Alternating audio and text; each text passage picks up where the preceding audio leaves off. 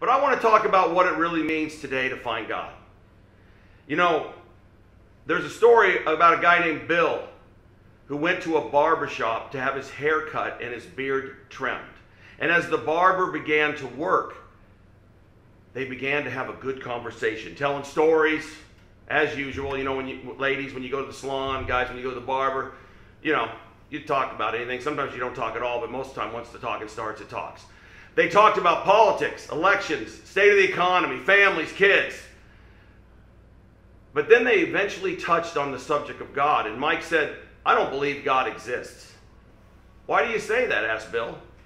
Well, you just have to go out in the street to realize that God doesn't exist. Well, tell me, Bill, if God exists, would there be so many sick people? Would there be abandoned children? If God existed, would there be neither suffering or pain? I can't imagine a loving God who would allow all these things. Bill thought for a moment, but didn't respond because he didn't want to start an argument. Mike finished his barbering job and Bill left the shop. Just after he left the barber shop, he saw a man in the street with long, stringy, dirty hair and an untrimmed beard. He looked dirty and unkempt. Bill turned back and entered the barber shop again, and he said to Mike, the barber, you know what? Barbers do not exist. How can you say that? Asked the surprised barber. I am here, and I am a barber, and I just worked on you. No, Bill exclaimed, barbers don't exist, because if they did, there would be no people with dirty, long hair and untrimmed beards like that man outside. Ah, but barbers do exist. That's what happens when people do not come to me, Mike the barber exclaimed. Exactly, Bill affirmed. That's the point. God too does exist. And that's what happens when people do not come to God too. See, we need to find God. And if you don't go to God, then you will be in a world that seems like there is no God. Because the blessings and the love has not got to you, because God's plan is always meant for you to come to Him. So just as barbers exist, so does God. But see, if you don't go to the barber or the salon, just let your hair go for 6 months. Don't trim it. Don't touch the split ends. Just let it go. Don't comb it. Just wake up and go out and walk around. You will look like Sasquatch. Bigfoot. Anybody know that one? I know that. Bigfoot, Sasquatch, that big, huge, hairy monster that's supposed to be in the woods walking around somewhere but no one saw him.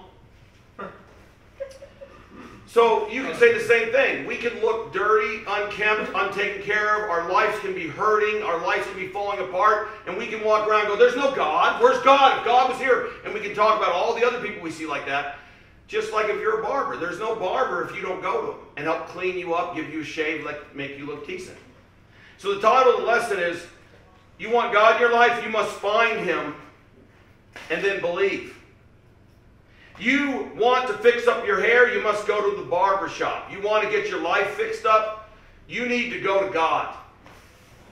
So let's look at 2 Chronicles chapter 15, verse 1.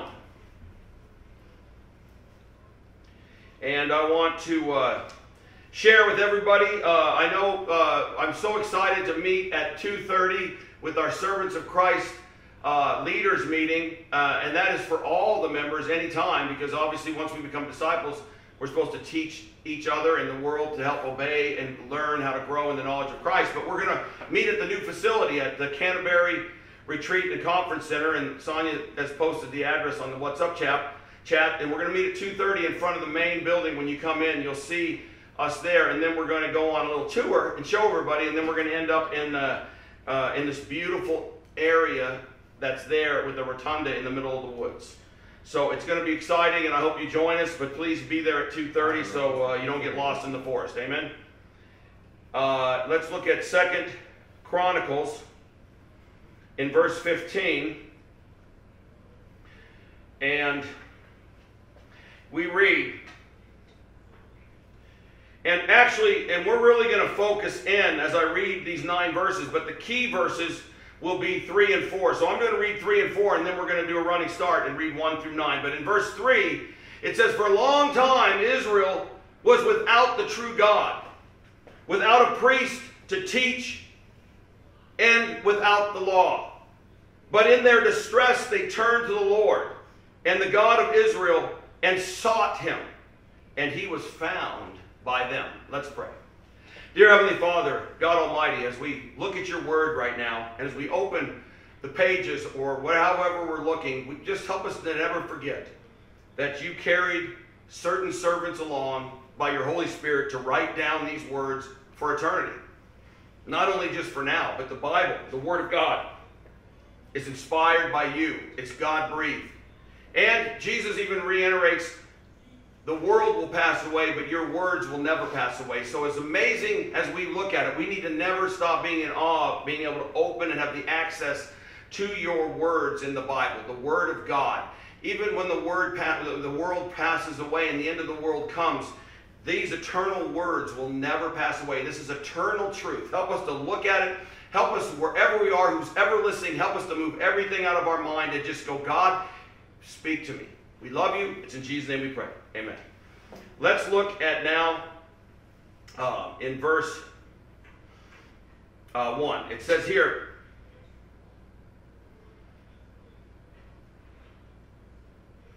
the Spirit of God came on Azariah, son of Oded. He went out to meet Asa, which is King Asa, and said to him, listen to me, Asa, and all Judah and Benjamin. The Lord is with you when you are with him. Wow. The Lord just isn't with me no matter what I do. No. He actually makes a very clear statement. This is a point through the whole Bible. The Lord is with you when you are with him. If you seek him, he will be found by you. But if you forsake him, he will forsake you. Wow. God's a loving God, I thought. Absolutely, he's a loving God. And he loves you even when you do forsake him because he allows you to stay alive.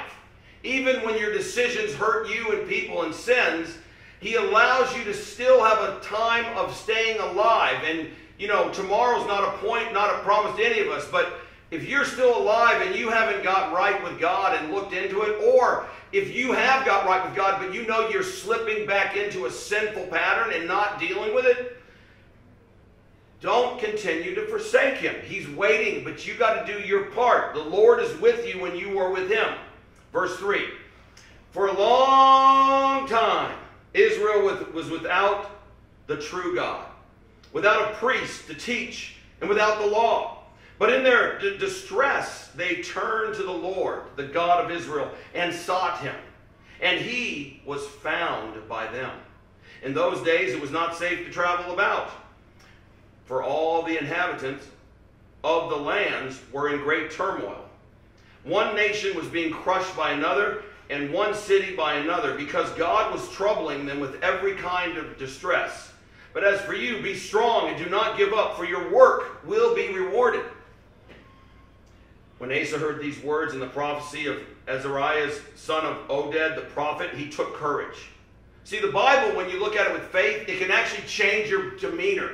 He heard these words and he took courage, even against the visual things that were going on earth that time. It was crazy. It was like, maybe we could even look at like in those Mad Max movies. It wasn't even safe to travel. Unless you were Justin and you had the how you doing jiu-jitsu ready to throw down. We'd have to travel with someone that knows how to handle themselves. But Asa heard these words and he took courage. When you read the Bible, do you get courage? Do you get comfort? Do you get mercy? Do you understand the loving kindness of repentance and God is going, I forgive you? That's what it means to go to God. It's incredible. Faith can change your direction, can change your belief, can open your eyes and help you overcome anything that you're down about or anything that you've been damaged about. So let's look in at the second part of 8. It says, he removed the detestable idols from the whole land of Judah and Benjamin and from the towns he had captured in the hills of Ephraim. He repaired the altar of the Lord that was in front of the portico of the Lord's temple. Then he assembled all Judah and Benjamin and the people from Ephraim, Manasseh, and Simeon, who had settled among them, for large numbers had come over to him from Israel when they saw that the Lord his God was with him.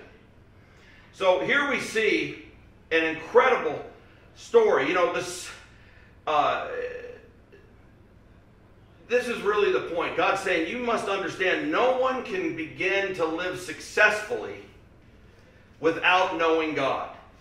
The first of all, we must understand how we can come to him to really have our lives changed. And you can say, well, there's a lot of people that look successful and they don't seem to have God. See, you don't understand the deception of Satan. Jesus makes it very clear in one of the parables in Luke about the rich man and Lazarus. And it says this rich man lived in luxury every day, and when he died, he was buried, and then he went to hell. And Lazarus was a beggar and a man that really was in bad conditions, sores all over him, sick. In a perspective of a humanistic perspective, you look at the guy that's really wealthy, you go, that guy's got it all going on. And then you look at Lazarus, but God looks at the heart, so there was something wrong with the rich guy. Even though he may have said, thank you, God, his walk wasn't right. And if you look at that, he was self-involved. There was no room for God. And he went to hell. And what I'm trying to say is Jesus shocked the Jewish people back then, because most of the people back then thought if you had prosperity, God was with you. And he's saying that is partly true, but it also can be partly false. You cannot just think because things are going good with you materialistically that God is with you. You must look at the words of God and honor them, and the success that comes from that is the amazing joy and contentment that you start to receive in your heart, and comfort despite outside circumstances. So as we look into this, we can see that the subject that we're going to be looking at in this verse, these 9 verses, is pinpointed in the 3 verses, in verse 3 and 4 that I read. The only one true God, the God of and Father of our Lord Jesus Christ. And he says here very powerfully that if you seek him, he will be with you. So I want to ask you today, where are you with God? Because we're going to look at some deceptions here. Here's Israel without God. Now, what happened? Well, let's look into this. Asa welcomed people who had a close relationship with God in verse 1 and 2. And he listened to their message. Azariah gave the armies an important warning and encouraged them to stay close to God. He said, stay close to God. And he said, the Lord is with you when you are with him. And he said, you need to stay close to God. Stay with him. He's with you. Stay with him. And then he says, keep in contact with people who are filled with God's Spirit so you will learn God's counsel. That means spend regular time in discussion and prayer with those who can help explain and apply the words of God. Talk about God. Pray to God. Read the Word. And consume yourself with God. Surround yourself with influence and people who encourage you to keep the commitments you made to God and help each other walk in the light in the narrow road. Azariah said to Israel, the northern kingdom, because the kingdom was split. This is the problem. The northern kingdom was without the true God. 8 kings reigned in Israel during the 41-year rule of Asa and Judah. So King Asa led the kingdom in Judah, which stayed close to God. The kingdom split, and the other part of the kingdom, which unfortunately did have a fracture, they had a problem with godly leadership and people that really wanted to follow God. And it says during that 41 rule, 8 kings reigned there, and all 8 were evil. Unbelievable. These are men of God that were raised to lead God's people, and they went to the evil. Jeroboam was the first ruler of Israel, and he began the wicked trend by setting up idols and expelling God's priests. Azariah used Israel's problem today, and we could look at this example for us today as an example of the evil that would come to Judah if the people turned away from God as their northern brothers and sisters had. Today, it's all around us. We have a form of godliness all around us, in buildings and people who claim Jesus, but their life is not recognizable in the way the Word of God shows the pattern of life a man or woman aspires when they make Jesus Lord. And it doesn't mean that they are not without sin, but they agree and they're striving to stay close to God, and they understand the grace and the mercy, not as a license just to do what they want, but as incredible motivation and courage and strength from God to be overcome their sin and know they're forgiven and loved, but their heart is with God. Amen. See, today we can use this example of how many use and come in the name of Jesus. They'll say, Jesus Christ, I'm a Christian. You can say whatever you want, but the real acid test is when you die, what will he say? And you don't want to wait till you die and not truly in your pride just continue to call yourself Christian. No one's going to challenge you. They may challenge you, but no one can tell you who you are if you're not humble. God won't even do that. But if you're not humble enough to be honest and you die, you're going to be shocked. All you need to do is be humble and let the Word of God be honest with the Word of God, and where there needs to be a change, and where you need to grow. Amen. See, it's like the word, sometimes people can not even know they're doing it, but it's like there was a word in, I forget the Disney show. He flew around on a carpet in the air. Aladdin. And they went to a cave, and there was a cave, and they would say, "Open sesame." Is that the right movie? Yep. Amen. Open sesame, and it would open, but they had to find that password. Open sesame, and the words were, the power of those words in that fable supernaturally opened the cave. But see, that's not the way God works. God doesn't go, just because you say Jesus Christ doesn't mean I'm going to open things to you if your heart and soul and mind and strength aren't behind it. You cannot honor me with your lips, and your life is not aspiring to be what you say you are. And that's the real rubber in the road. We all need grace on our best day. See, Azariah, encouraged the people of Judah to keep up the good work. He says, for your work will be rewarded in verse 7. You notice that? Look at verse 7 with me. But as for you, be strong and do not give up, for your work will be rewarded. See, work is in the Bible. We're not saved by works, but your faith and genuine saving faith shows that works will follow, not because you have to do it to be saved, because the true heart of a saved person by grace is motivated to do great things and want to serve God. You don't do it because you have to, you do it because you're moved to. And that's an evidence of saving grace. See, this is an inspiration for us. Recognition and reward are great motivators for people. Let's just be honest. And that's kind of what God does too. It's not that you can't just do it because you're trying to get something and leave, but it is a motivator. Think about it in every area of your life, your work, your school. There's motivators for working hard. Rewards, raises, trophies, plaques, that a boy, on the back. Recognition. The temporal dimension would be the first one. I would say the temporal dimension is living by God's standards and remaining faithful to Him may result in your blessings on this earth in this lifetime, even when you go through trials. Because when you walk with God, He says He's going to take care of you. That's the goal, to stay faithful to the end. But the eternal dimension is after you die, you don't really die, you fall asleep. And this is amazing because as you live by faith and courage and continue to strive to be humble and obedient, you experience the fullness of God's presence and eternal life as you are faithful to God now and throughout your lives. The permanent recognition and reward will be given to you in the next life. So right now as disciples, we have the promise of eternal life, which is the temporal dimension, which means we're going to end in our human life. But we have the promise because of our walk and our saying Jesus is Lord, and the grace that teaches us to want to love back and live for God is amazing. It keeps us motivated to do the work here and serve God. Not because we have to, because we're blown away in gratitude from the cross. Mm-hmm. And then that eternal dimension, 10,000 years from now, where are you going to be? I love that question. You're going to be somewhere.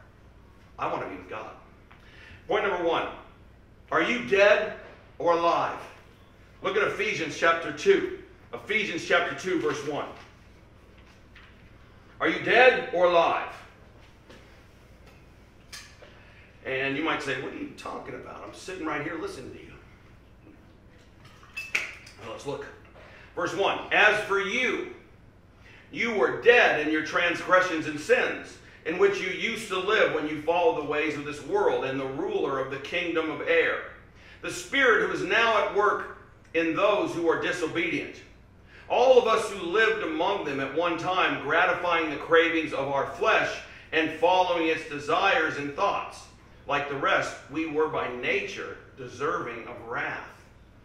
So here we see Paul speaking through the Spirit of God to the disciples in the city of Ephesus, which were called the Ephesians. It's a letter to the church in Ephesus. And all the letters are written to churches. And we know from God's point of view, biblically, who would he consider a member of his family? His church is a baptized disciple who is their sins forgiven, and they receive the gift of the Holy Spirit. And it's the church started in Acts 2:38, where Peter preached the entrance. He had the keys, and that's where the beginning of the church began in 33 AD. And we see here that before you understand Christ, you're still alive. You have the gift of life. You were born from your mother, and human life, the life had to be breathed into you for life. Everybody gets that. But that doesn't mean you're alive spiritually. And as amazing as the human body is, you still get the benefits of it, even if you're dead spiritually. Your mind is so powerful, it can keep you occupied away from God to the grave, which is actually a curse if you don't understand God. The gift of the human body is so amazing. If you don't want God, you can literally think you're making it through life because of the incredible creation of this body that you've been allowed to be put in, and you even forget who made that and who gave that to you. It's not you. You're just using this body and this brain, and when that all goes, that brain's going to be in the coffin. It's going to deteriorate and go into worm food. The spirit goes back to God. So this is just a car you're driving.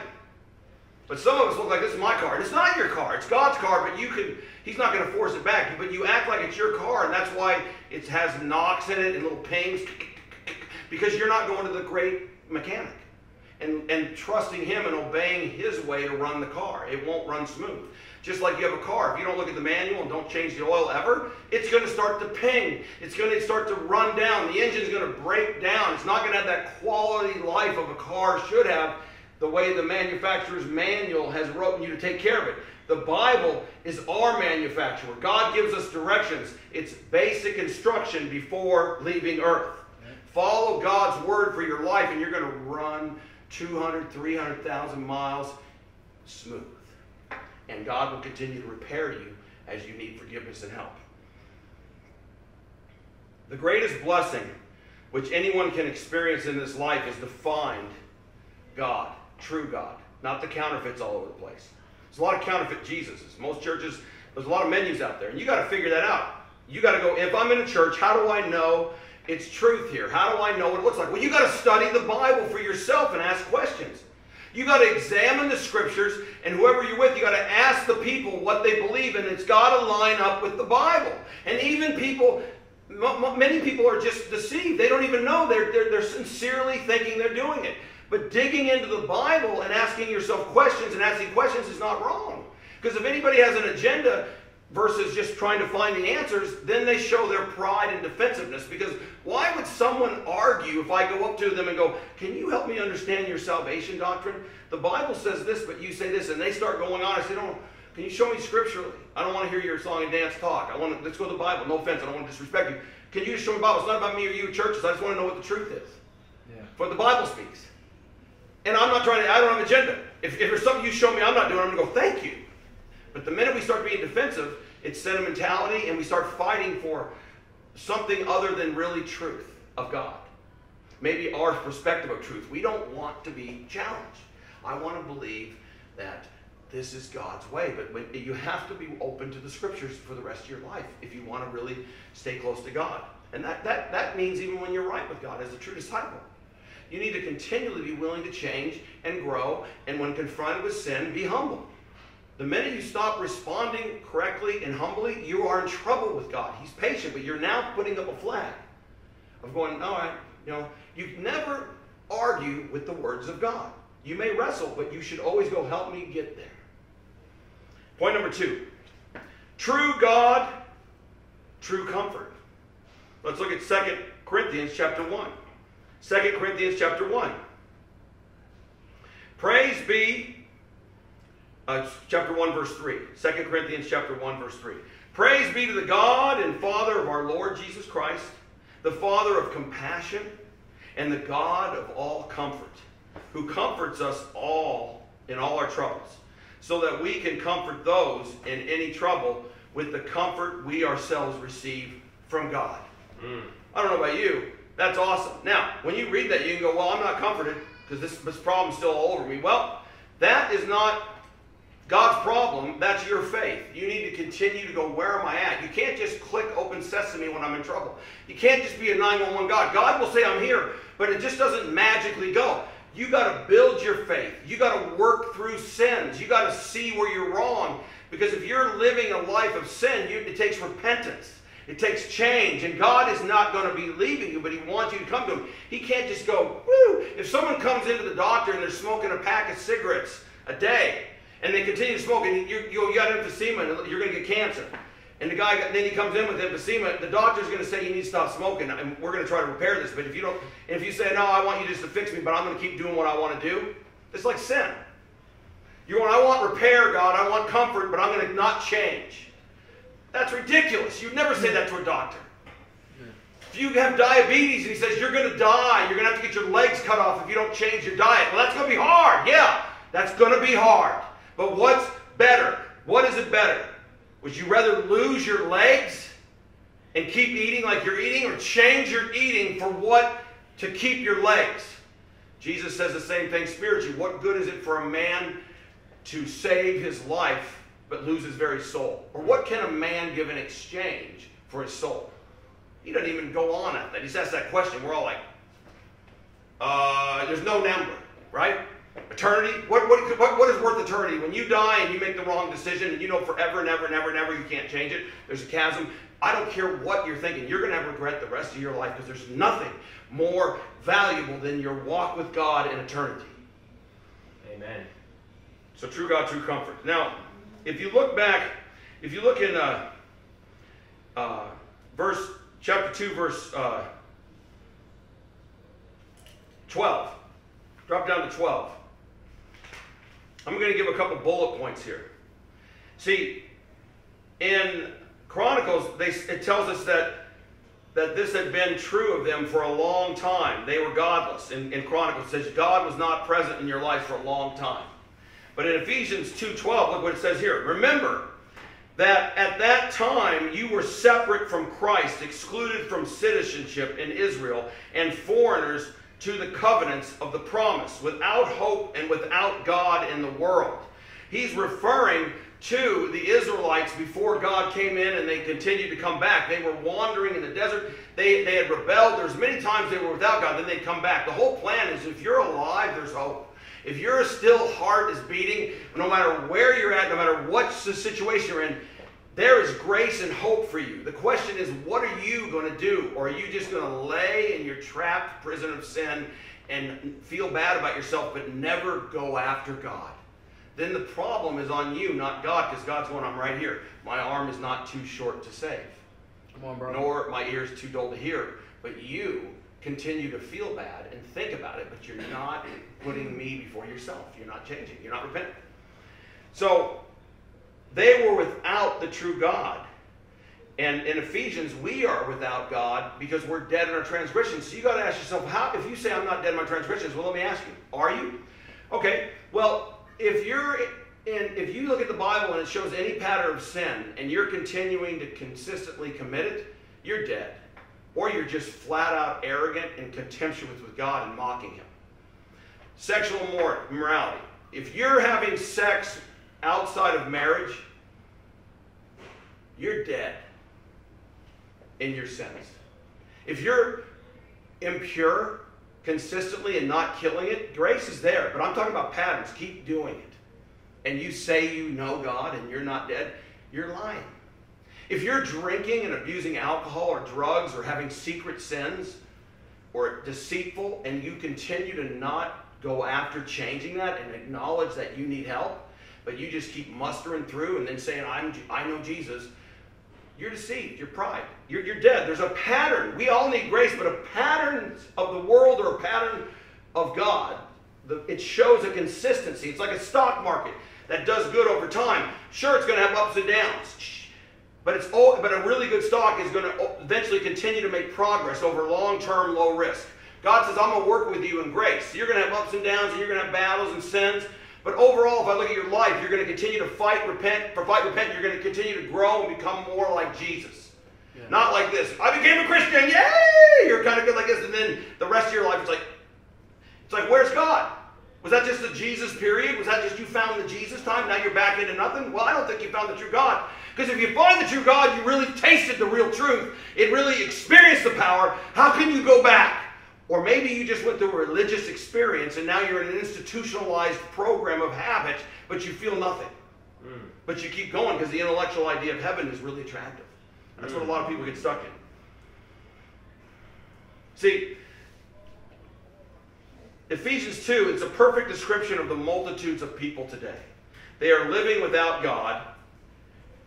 He does not enter into their thoughts except in times of emergency, and he's not been welcomed into their lives except if they really are in a bad crisis, which is fine. God will take you anyway. But ask yourself, if you're living with God, are your thoughts continuously in God's Word and thinking that way and wanting to grow and walk with God? Or are you just arguing about God but doing what you want? The Israelites still believed in the existence of God, and they experienced and benefited from His provinces, but for all that they were without the true God. See, people today are being blessed by God even if they don't want God. It rains on them. The sun shines on them. The sun grows crops. They're able to eat. They have water that's been given to them. God created water. They don't even realize they're waking up with their hearts. They didn't decide to wake up. God said, I'm going to keep you alive. I'm sustaining your life, but they give no credit. So that's the blessings of God for the wicked and the good. The righteous and the unrighteous. God's still going, I love you both, and you're going to get benefits. But I hope you see that you need God, because your life and spiritual morality and emotional makeup is going to start to get messed up because of sin. We are not told that we're without God. For anyone who worships a God of some kind, the God of self, money, pleasure, or ambition, these words in verse 3 are descriptive of many people. And go back to Chronicles, 2 Chronicles 15. Because if you look at that in verse 3 of 2 Chronicles 15, verse 3, it says, for a long time Israel was without the true God, without a priest to teach, and without the law. So it doesn't say that they're without a God, small g. Gods are idolatry, because if everybody was built to worship, every human being, whether they use that word or not, worship something. Whatever's most important to you, follow that person around, you'll see what they're really excited about. And it is good to be excited about things, but the priority list is God is first. And if God is not first and you're excited about other things, then that's more important in God's eyes, because what you do is really who you show you are and how you think.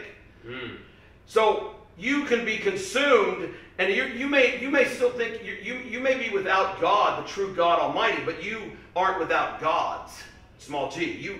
You can substitute that with self. You're the God of self. What you want to do and what you feel good, you're going to do. Money, pleasure, the pursuit of career, ambition, opposite sex, these can all take the place of God, and you can be deceived. And they can keep you distracted to the grave without really ever finding the true God.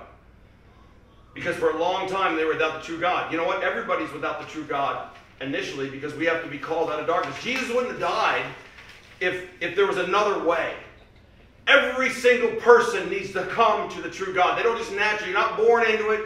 You don't just think through it. Like during your process of getting older, I just got mellower and that was my period with God. Or you can't just decide when you're right with God. You got to come to God and figure out how He says to get right with God. Yep. They also said one of the problems was they were without a teaching priest in Chronicles. They were without a teaching priest. And it says that in verse...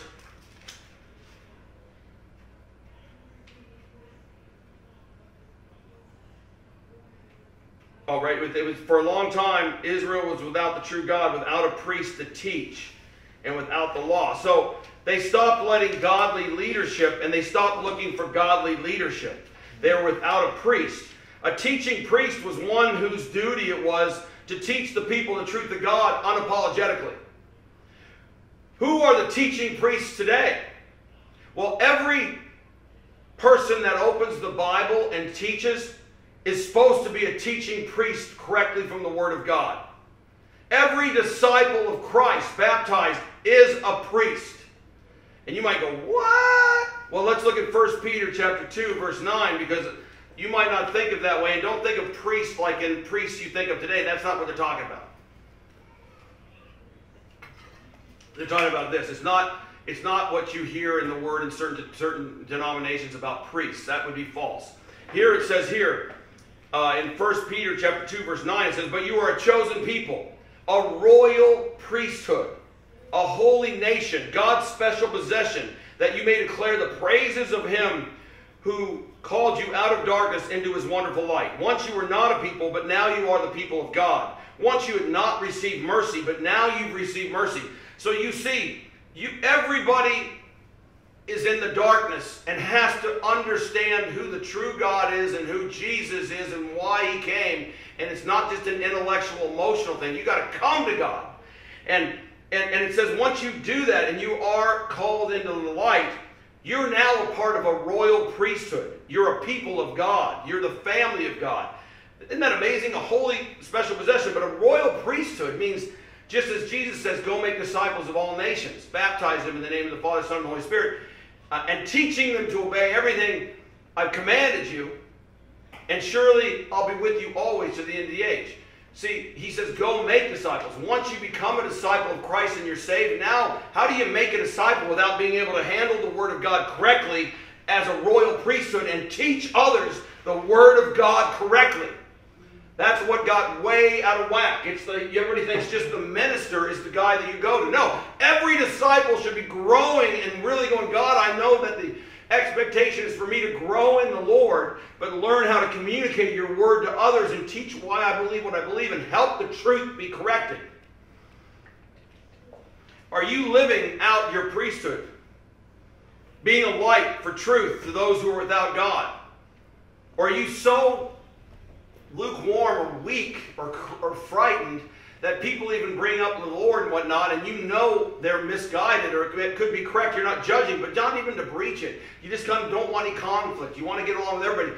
You need to not be disrespectful, but you need to be concerned. If you get to know someone and you hear as they may be talking, you can understand if they express the way they were saved or how they're walking with God. You can start to pick up things and ask questions, not in a judgmental way, but, hey man, I see you love God. What you said here, what does that mean? Can you help me understand that? Because you care. And if you're wrong, you go, oh, okay. But when you look in the Bible, you got to go, well, that's not what the Bible, I read the Bible here, and I just wanted to see if I'm incorrect.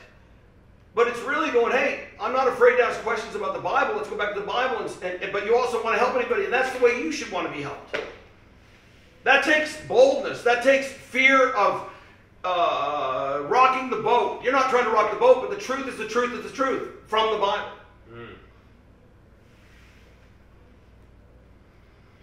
They were without the law in verse 3. They were without priests and the law. That would be the Bible, the words of God. The priests were guardians of the law back then in the Chronicles, and to be without a priest meant therefore you were without the law. And if anyone wanted to know the law in those days, he had to go to a priest. But thankful, God now has given us His law to everyone, which is now the words of God, which is the Bible. However, the majority of people do not read the Bible still today, and therefore they are without the law, even though it's the most prevalent, accessible book on the planet. It may be in their houses, but they're without it because they don't really go to it in that serious conviction of love God with all your heart, soul, mind, and strength. You're going to love God's Word. Amen. The Bible is God's standard of what is right and wrong. But the vast majority people take their standards from subconsciously, even from the media, the newspaper, news programs, the radio, music, television, cinema, film. I mean, they may not say that, but they just kind of, that's the pattern of the world. Yep. And therefore, because God's standard has been rejected and the world's or man's or the devil's standard has been substituted, our civilization has become and is becoming increasingly more corrupted. We are technologically more advanced than ever in the world.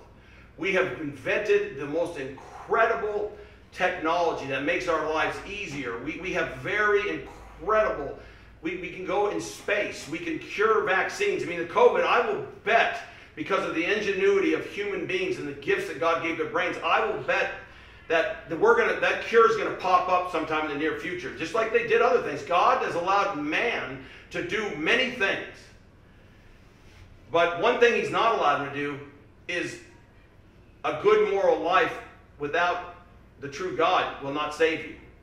See, the most wicked choice a person can make is aspire to be a good person and think they're going to enter heaven like that. That's the wrong thing to focus on. No one is good. You need to aspire to be faithful in Christ and be strong in the grace. When trouble came, they turned to God, in verse 4. But in their distress, they turned to the Lord. And the Lord, God of Israel sought them, and he was found by them. So they turned to the Lord, the God of Israel, and sought God, and he was found by them. Now think about that. Wherever you're at, wherever any human being's up, you realize whose problem is it? God's or the person that's struggling and bitter and challenged and complaining? It's not God's. God says he's right there. And if you're in distress and you're still out to lunch and hurting, struggling, then why aren't you turning to God and seeking him with all your heart and be found? Why aren't you open to going against your understanding of God and looking at the Bible honestly instead of fighting with your own intellectual understanding of what you think God is without bringing the Bible into it? And then if the Bible isn't bringing it, why do you get so argumentative and attacked and challenged and have your guard up? And then why do you call people that may be walking in the light as disciples cult members when you are part of a church that you know is not calling you to live as a disciple of Jesus the way the Bible defines, not church? Because it's easy. If I don't want to hear the whole truth and I'm fine, I'm right with God, I got God, I think, and then someone comes in and I notice somebody living in a different way, and I notice their lifestyle is more close to God, and they're observing, I know the Bible says, and they're actually doing it, I go, I didn't know people really did it. So either I'm going to have to go, I need to learn some more stuff, and maybe perhaps I'm not saved because I'm hearing things that are tickling and itching, like burning my ears, and I'm afraid to ask because I don't want to be confronted to realize I'm not right. I don't want to have to be challenged on some of these things I know possibly are sin, but I just convince myself that this unrealistic grace just God understands. No, he does not understand if you're allowing sin to still be in your life and you're starting to stay far enough, like ignorance is bliss. It's not going to be an understandable excuse at judgment because he's given you the word. He says if you're in distress, you need to seek him. And that means humble out to the words of God, the whole words of God, and no massaging with false doctrine churches that have added to the Bible. And you see a bunch of people that sit in a pew every Sunday, and from Sunday to Sunday, their lives are unrecognizable as the pattern of disciples working together, growing in the Lord, loving God, and then loving others by bringing the message and helping others understand the truth and making disciples, evangelizing the world, as God says, with all your heart, soul, mind, and strength. Yep. Yeah. That terrifies and challenges people. So if they don't want to do it, they're going to go, that's a cult. Wow, that's such an easy word to use. People throw that word out like it's donuts. You say something's a cult, that just eases your mind. Cult! Now it just makes you go back. It's a cult. And you get around people that are bitter because they don't want to follow the Bible. Cult, cult, cult, cult, cult, cult, cult. Just that word just disarms everything. Cult! Yeah, go back. Give me another booze. I can do whatever I want. I can make up the rules. I'm a Christian. I love God. But I'm going to sleep with women and men before I'm married because God understands. I believe in abortion because you can't blame the people. They had the baby. They can't afford it. Oh, but they're saying abortion's sin. It's killing a baby. They're saying homosexuality is sin. That's not what God created you as, a man and a woman. That's not His plan. They're saying that drunkenness and self-centeredness and having a form of godliness but denying its power and not really following Jesus and giving your whole heart and love to God first. No, that's fanatical. They're freaks. Jesus, that's a cult. Come on. Then what are you doing? Who's making disciples in your life? What are you doing the way the gospel does? Show me a better way. Show me something that I need to learn that can be more effective and productive in God's eyes. Come teach me. Come teach anyone. Every disciple wants to learn from God and people how to help other people and love deeply. So if you use that word, most of the time, you're a coward. You're defensive and prideful and you don't want to hear it. And the bottom line is you never got in the Bible and sat there and said, let's just look at the words of God and let that be a mirror. And own what you need to own. I do that every day and I'm free. And that's what grace means. I go, I'm not afraid. I go, God, oh, thanks. I need to work on this. And I get open. I talk to my wife. I talk to people. I go, I need to work on being more gentle with my wife. I'm not going, I'm good enough. God, no. I want to continue to change and grow as God is patient and loving and wants to help me. That's the response of grace. Your distress may be your door to find God. Look in verse 4 of 2 Chronicles 15. Verse 4. But in their distress, they turned to the Lord, and the God of Israel sought him. And the God of Israel, and they sought him, and he was found by them. See, if you turn to God, you got to seek him. They sought him. It's not just, where is he? Oh, there he is. Hey, just want to make sure I can see him. No, find him. Turn to him. Now seek him. What's that mean, sought him? That means understand what he requires and what he calls you to do and how he wants you to live and what pleases God, what you want to do. You want to find out, you want to love what God loves and hate what God hates. That's what seeking God and finding God. You want to love what God loves and hate what God hates. God hates sin. He doesn't hate the sinners, but he wants you to change that sin. He gave his son to die for it. So if you're in distress, it may be a great thing. It could be a blessing if you're humble and go, well, I finally need to admit something's wrong. See, to seek God means you turn from God and from self. And that would be repentance. Look in 1 Thessalonians 1:9. You guys all with me? Yeah. Come on, I can hear you through this TV. How you doing? 1 Thessalonians.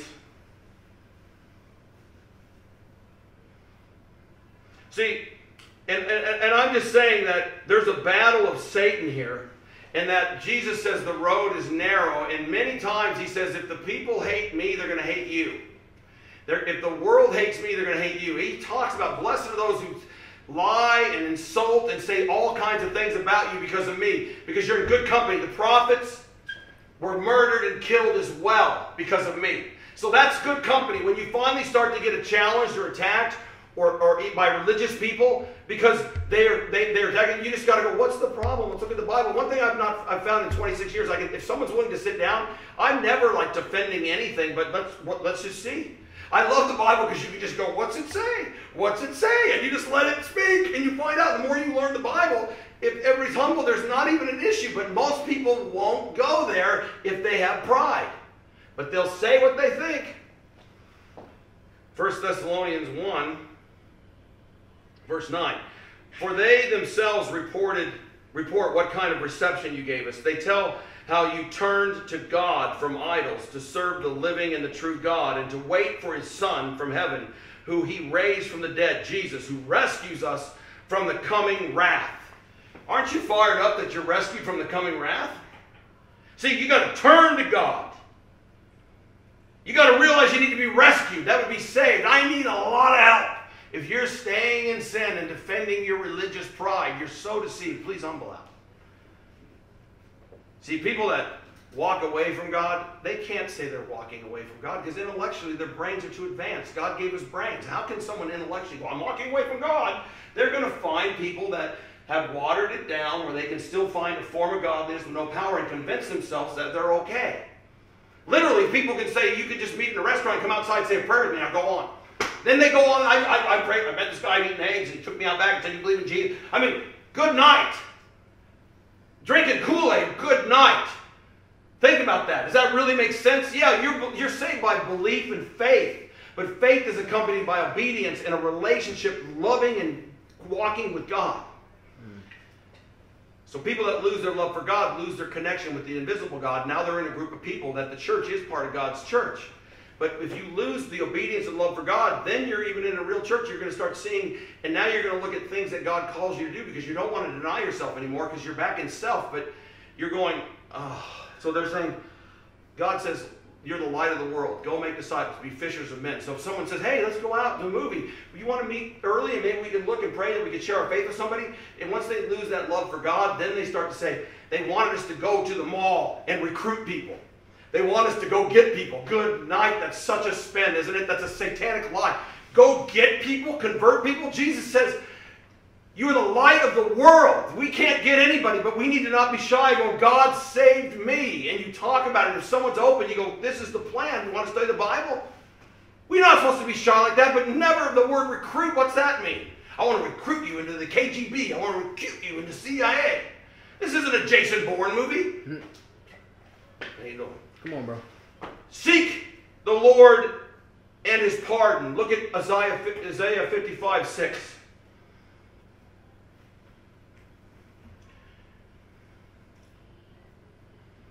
Isaiah 55:6. Seek the Lord while he may be found. Call on him while he is near. Let the wicked forsake their ways and the unrighteous their thoughts. Let them turn to the Lord, and he will have mercy on them, and to our God, for he will freely pardon. That's awesome. There's no excuse. Christian, non-Christian, repentance is a blessing. So incredible. Seek the Lord and he'll pardon you. You got to be honest, though. Are you living the life Jesus called you to live? Not in guilt.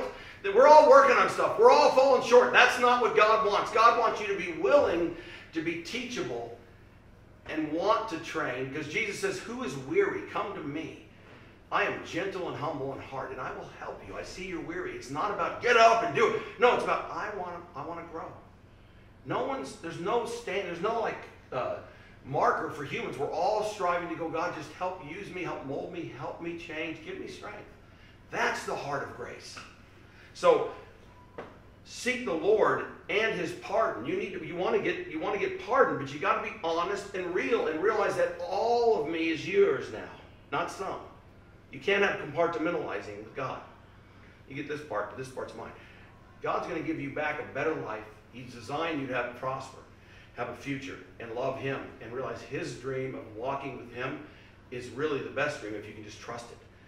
The other thing it says here, how wonderfully this little bit of ancient history ends in 2 Chronicles. This is ancient history, by the way, but it's still God. In verse 15, let's go down to verse 15. Or excuse me, sorry. Before you go to that, go to Proverbs 8:17, because I have to read. I put this in there. It's my last scripture, and then we're going to close out at 2 Chronicles. But look at Proverbs 8:17. This is such a great proverb, so simple.